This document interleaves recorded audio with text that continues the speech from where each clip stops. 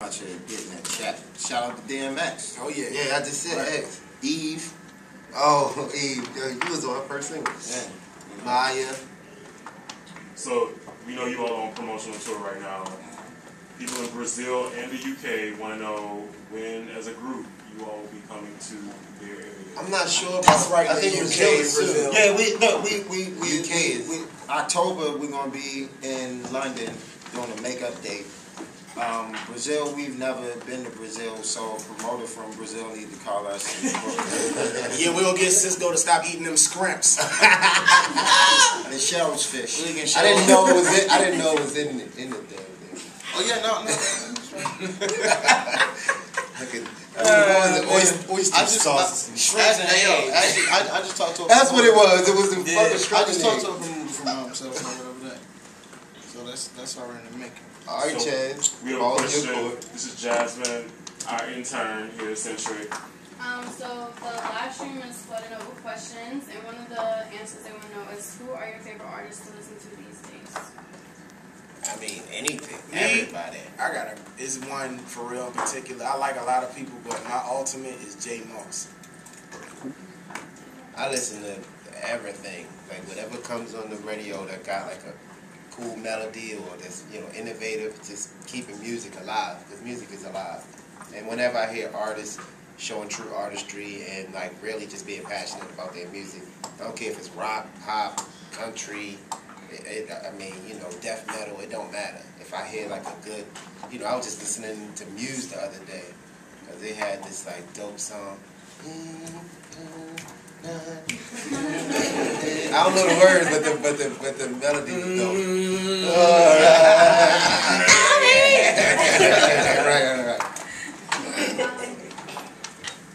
And a lot of fans want to know why Halfway didn't make the album. Okay. Look. Drum roll. Look, if you want, look, I'm gonna tell y'all like this. It's a lot of songs that ain't make the album. Oh yeah.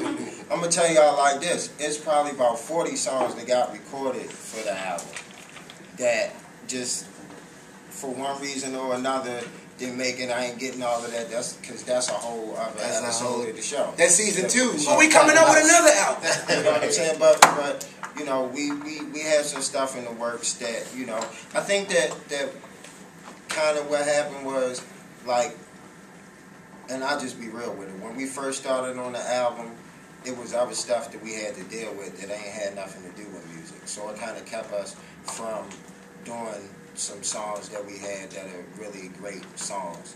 And then we kind of dealt with all of that, and that flowed into the energy of us recording, and we came up with the album.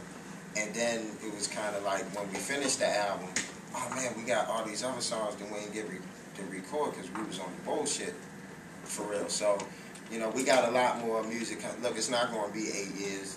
Nah. Yeah. Oh yeah. And, It'll never be that. Don't even worry about it. That's why you gotta go get the album, like this weekend. Right. Yeah, you got to get the album. We got the regular physical album, and we got the album that's on iTunes, and it's 2 different albums. So if you get the physical album, there's some stuff that you're not going to get that's on the iTunes album, and vice versa. So So you see how it says Platinum House? Like that's a reason for that.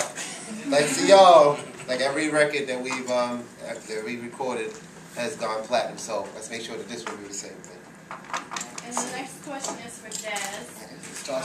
The ladies are loving you and your vocals, and they want to know, have you always been a ladies' man? Well, as far as I can remember.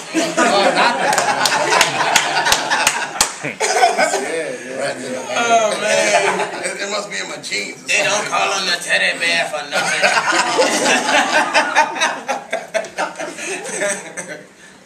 Okay.